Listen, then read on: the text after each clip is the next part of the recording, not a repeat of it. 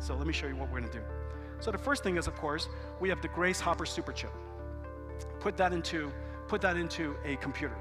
The second thing that we're going to do is we're going to connect 8 of these together using NVLink. This is an NVLink switch. So 8 of this connect into 3 switch trays into 8 Grace Hopper pod. These 8 Grace Hopper pods, each one of the Grace Hoppers are connected to the other Grace Hopper at 900 gigabytes per second.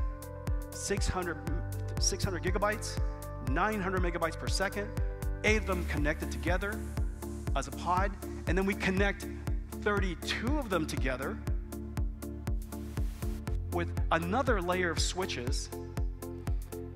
And in order to build this, 256 Grace Hopper Superchips connected into 1 exaflops.